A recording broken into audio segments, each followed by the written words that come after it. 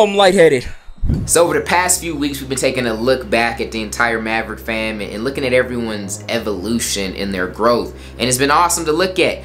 And now it's time to talk about your boy. And I'm excited, but I'm nervous at the same time because I'm proud of the growth and the evolution and how much it's inspired a lot of you guys that watch. But then it's still looking back, right? And I think when I look back, some of my mindset, my decision making, my thinking, just who I was at that time is embarrassing to me right now. Like, it's genuinely embarrassing. Yo, it's that boy Dion J, something different than you do. I feel like smacking my face. That's how Juice looks right now. That's why every time I see Juice, I just want to slap him. Like, that's just how Juice look, like a young Thundercat. They just think he knows a lot and he don't. Like, and so for that reason, it's hard to look back at times and painful and disgusting and cringy and just like, really, Ninja? But, you know, seeing the growth, the evolution part of it, that is what I'm excited about and I love, and I'm excited to keep having that, right, and continue to keep growing. So that's kind of the emotions I got going into this. Having Dion as an older brother is cool. It's pretty awesome. It's because he's cool, he's chill, he's always down to help any way he can, and he knows a lot of information. So it's like every time I talk to him, I learn. Favorite memory with D, hands down, is the first time he saw the ocean. It's like if you know somebody and they've never seen the ocean and you love them, figure out a way that you could take them to see the ocean. It's like just an indescribable experience to be with somebody when they see the ocean for the first time. Like if you grew up seeing the ocean, you're like, whatever, it's the ocean. But no, like you've never seen it. You can't have any grasp of how big and wonderful and like amazing it is. And we went to this network marketing conference. It was like our first like real like trip together. We were excited. We had money. I had booked us in like this really cheap like ghetto hotel. We didn't even end up staying there. We pulled up and I was like about to cry. Our rental car that we got was just a hoopty. Like the hubcaps were different colors because we had to go with the cheap place because at the time we were at the age where you have to have like the age like rental fee. Like you can't really like rent a car for like a good price until you're 25. We went to San Diego and just had a complete blast, and we went to the ocean for the first time and it was just a magical experience. All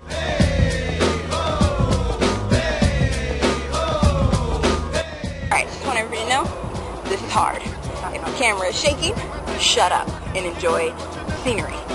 We are on two-person bike right now. So Dion has to steer, I have handlebars, see? We both have to pedal. And yeah. Don't! What is wrong with you? You must hold on with me, no hand. You're gonna give me hurt back here. Do you see how this works? Those of you that know Dion know he's a crazy person, and trusting him and minding my baby's life on the back of his bike right now is difficult. Any words, bicycle man? No, no, but hold on. I'm gonna kill him. Gotta go so I can watch out for my life. Bye. Alright, just got done with our bike ride. What's about to happen right now? Yeah? About to take some steps into the ocean? Just to be wrong, I don't mess with sharks, so. Alright, let's do it. Come on. Gotta get his straight. Okay. It'll probably be cold, so get ready. Oh, it's going. Oh, a jellyfish! It's not a jellyfish! We're standing at about an inch of water! I think it was this. There's Dion's jellyfish! You said I'm always coming! Going further? Okay, I see you! Said just kidding! Ouch!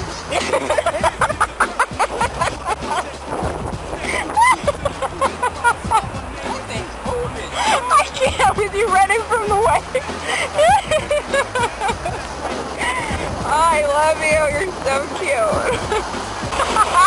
But we're doing pretty decent. For Dion's first time in the ocean, he definitely ain't showing no fear. I know his manness is probably getting kind of chilly.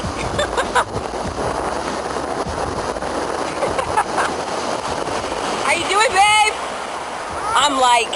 I'm in here. Y'all know my legs are long. Yeah. Dion's got his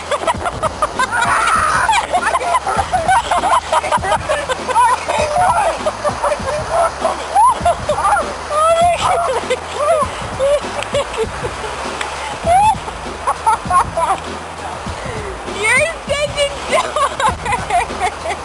Oh, but this has been a beautiful, beautiful cap off to our vacation. We've had so much fun out here. Babe, come here. How was it? First time in the ocean. Easy. It was easy? You weren't scared? I think the sharks were more scared of me. Sharks were scared of you? Any jellyfish encounters? Real jellyfish encounters? Yeah. Really? Like if you like grab my ankle, Oh, I had to shake them off. you shook them off like it was nothing. Ah, okay. That's what's up. You gonna peace out?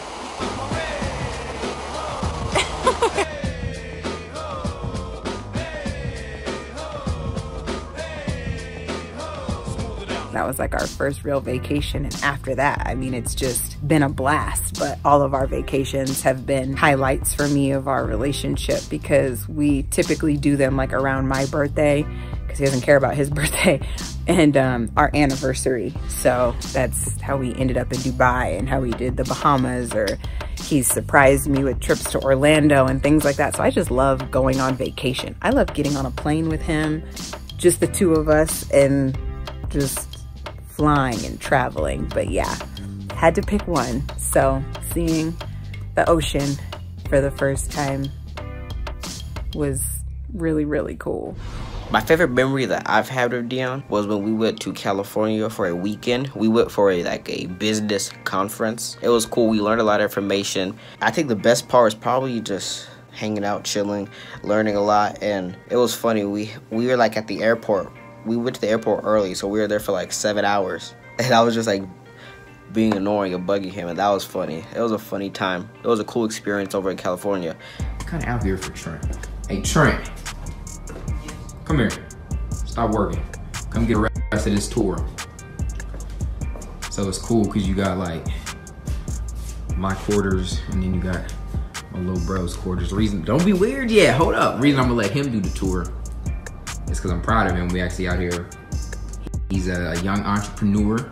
Yeah. Right? I ain't have no one to show me the ropes, so I had to figure all this crap out by myself. Yeah. Not trying to come in for a sentimental hug. I'm just proud of him because he took the initiative and wanted to come out and spend a lot of money to go to like a business mastermind and learn more and just get better at this stuff. So finish the tour, Trent.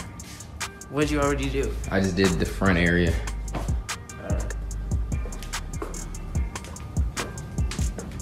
This is a bedroom. Alright, so this is my room. It was supposed to be my room. Was it? Yeah. Oh, we got Fat Burger. We gotta get Fat Burger back home, man. That stuff's fire. Dude, we gotta get Fat Burger before we leave, Dion. I'm done with it. This is a safe to hide the money. Yup. Secure the bags. Oh, wait, hold up. You didn't even show my bathroom area. Oh yeah, this is where That's where them high-level doo-doos go down. This is where we take a shower. That's where you take the shower, yeah. Yeah. That's the high-level doo-doo. Alright? Yeah. Yeah. This is a big living room, I think. That's like the small one, though. Oh yeah. This is where you do the amateur doo-doos. This is, oh yeah. That's your bathroom? Well, no. Oh, okay. This is right here. Yep. Ah. Yeah. This is where the doo-doo action go down. This every time we come to this hotel, this is where we're gonna go, huh? I'm with it. And this is my room right here. Ah. And you got a nice view. Oh yeah. Yep. Little Look that way. Beverly That's the cool Hills way. type. Oh yeah, that's a cool little view. Mm-hmm. I'm with it. And this is where I sleep right here. This Yeah. corner. So how did you this bed sleep? is soft. What position did you sleep in last night? Like this. Oh, that's lit. You look so comfy, Trent. Hold on, let me zoom in. Oh, he out. I think he's asleep. The bed's that good. Trent, you gotta wake up. We gotta finish. Okay, wake up, man. Wake up. Scared me, Jeez, yeah. So This is where we keep Linda if she ever comes. Linda gonna stay. Nah, we good. Really been enjoying Cali, man, like especially the whole Beverly Hills, like West Hollywood area. Like this view never ever gets old. But don't get it twisted, man. I couldn't live up here, man. The drive up here is so crazy. The road is so narrow. Like, we almost died 8 times trying to get up here through the Uber. But the view is just so much doper during the day. I don't know how you can have that house, though. Like, how you don't feel like it ain't just gonna slide up, like slide down the hill when you sleep. But, hey, dope to look at. Alright, I just like documenting this just because I'm proud of this little ninja. Trent just made his very first hire. How does it feel, Trent? Good. You are officially a boss. Like, you can say that. I'm quitting. I'm done with my own job. You better not, ninja. See, look, it's going to his head already. Nah. I don't gotta go matter for that today. Matter of fact, you showing up right after school tomorrow. We recording. Well, actually, that's what I had Cane's. My first time I had Cane's, and it was good. It became my favorite food place ever. So yeah, that was a fun time. It was a cool time. So I think if you could like zoom out for my entire life, like it's kind of just been steady growth like the whole time, starting really low at the bottom in a lot of areas, and just like from everywhere to just who I am as a person in sports and business, everything, just starting as low as possible and just slowly growing. Look at how the channel's growing, right? As we're making this, we're getting really close to hitting 1 million subscribers on our biggest channel. And yeah, we've had things that have definitely moved the needle and giving us jumps, but overall it's just been years and years of hard work, and sometimes having to work harder in areas than other people. It's just never just being like easy, but staying with it, staying consistent and seeing results from it. And that's kind of just become our message. But with that being said, if you've been paying close attention, there was a moment where like it seemed like something clicked for me, right? And people ask me like, what kind of happened though? Like you got a little bit more serious about God, it seems like, and I don't know, it just looks like you started to improve in certain areas, right? You stop getting as mad, you stop cussing. Just a heads up, y'all, I've been working really hard on my cursing, and I've come a long way. Your shirt is ugly. Lay it down. Yeah, y'all watch my video, I don't curse no more. And I just don't. I was gonna say in my videos, but I just legit don't be cursing too. You know, that's stuff that we can just see from watching, but like what caused it and what else went on? And I think that's a good question, probably one I don't talk about enough, but again, it kind of fit to the overall theme of my life. There was no near-death experience, like an angel didn't come down and sing to me. It was just a culmination of a lot of years of just trying to get better and trying to learn. And I can remember a season where my wife and I, we had just got married, we got a place of our own, and I just got really addicted to just learning more, and I was reading all the time. So here's your boy's book collection. These are like my physical copies. Kind of see it. This is all the books I have. I mean, I have like a lot of books just like scattered around. There's some like by my bed, there's some on all the desks, but this, for the most part, this is all I own of like physical books. I probably have half of what you see here in like audio books on something like audible.com or just on my hard drive, and I probably have like a quarter of this in the form of courses, online courses that I've bought. And I was just learning, trying to figure life out, right? Like I would just read one book and my world would expand. Like I just knew so much more. So I was like, eventually I'm gonna just expand so much, I'm gonna know everything, right? And what's ironic about that is that process got me to feel myself so much and believe in myself so much and understand so many things about the world and how it worked that, you know, a little broke black kid, I never thought had the ability of even thinking like that, right? And I got so addicted to that I had a season where I was like, I don't even think that I need God. Like, this is feeling good. Like, I just felt so much control. And I was like, I don't think I need this God character. And I grew up, you know, as a Christian. And I really flirted with that, and I did my best. I was like, yeah, let's create a world where God doesn't exist. You don't need him, because look, then all the pressure's off. Like, you get to do so much more. You could have so much more fun. And it was crazy. I had a season where I thought I didn't need him. But long story short, my quest for endless knowledge and then even trying to like disprove God kind of just like led me right to him. And so I just started readdressing a lot of things in my life, and growth just naturally came. So it sounds weird, but the amazing growth didn't even come from trying to have amazing growth. It came from me just being real with myself and saying, you've been faking the funk for a while. You don't really have a relationship with God, but you realize there's something at the end of all this knowledge. There's something there, but you don't know anything about it. And that was just it. It was me just trying to build a relationship with God. And as a result of that, growth was just happening. And I was like, you know what? Let me stop cussing. You know what? Let me do this. Let me do that. And I was growing in every area of my life. And if there was anything I was so proud of when looking at the team's evolution videos, is they was doing the same thing. Like, this is cool. We're celebrating this evolution from here to here. But if only you knew, this is just the beginning from going from here to here. And there's lessons being learned every day, mistakes being made every day, and it's the process. Having Dion in my life as a mentor has completely changed it, to be honest with you. I moved out here from Arizona, where I was living pretty much a dead-end life. I had my 9 to 5, I had my hood rat friends, and I did hood rat activities.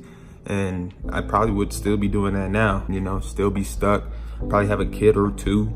Like, yeah, I've been through a lot, man, and I need to express to y'all, man, how much this man has helped me, you know, get off of that track and be who I am today. Even who I am today is still kind of messed up, but nowhere near as much as I would have been if I stayed in Arizona. From literally the moment I moved out here, he was invested into making my future a reality. He took time out of his own life to invest in mine.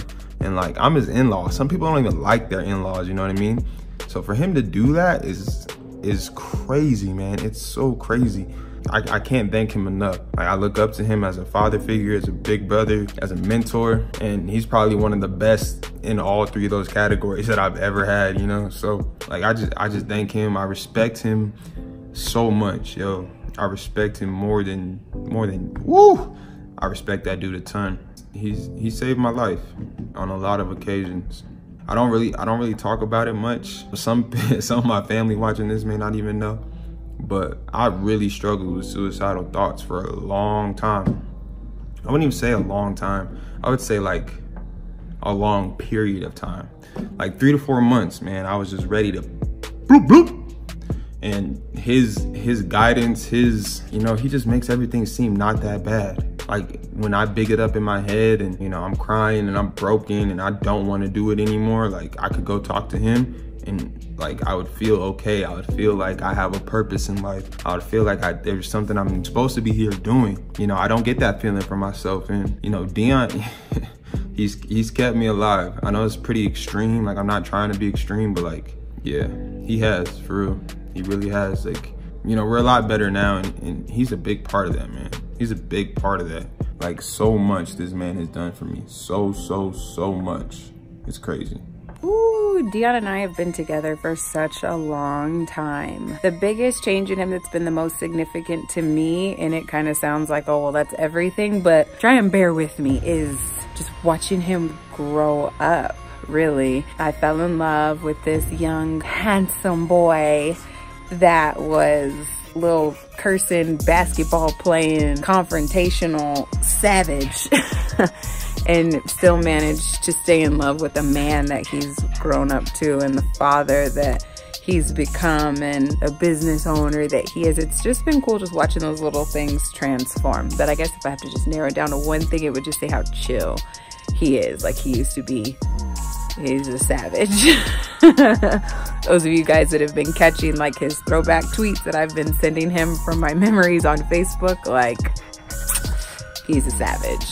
But now he's all grown and patient and wise, I guess. So that's been cool. It's made for a pretty awesome life partner as adults who's still able to be fun, but in a much less savage kind of way. This whole thing has definitely been one big roller coaster. I appreciate everyone that, you know, has supported the movement, from you guys watching to anyone that's invested in anything we've ever put out there, to the people that have actually come on to work and partner with me and my wife to try and take this mission to the next level. And it's just crazy. Not only have we each had our own individual evolutions, the entire Maverick movement has a story of its own and its own evolution and its own vision for the future. What up, people? It's your boy Dion, aka the one dude that made the breakdown, aka from YouTube that hit with fireballs, aka Fireball D, aka oh he's got a fireball. That's me. I make balls of fire come from my hand and I hit people with them. Yes, I do. And let me tell you something. One of my fireballs up so all your swagger. Straight up. Ah!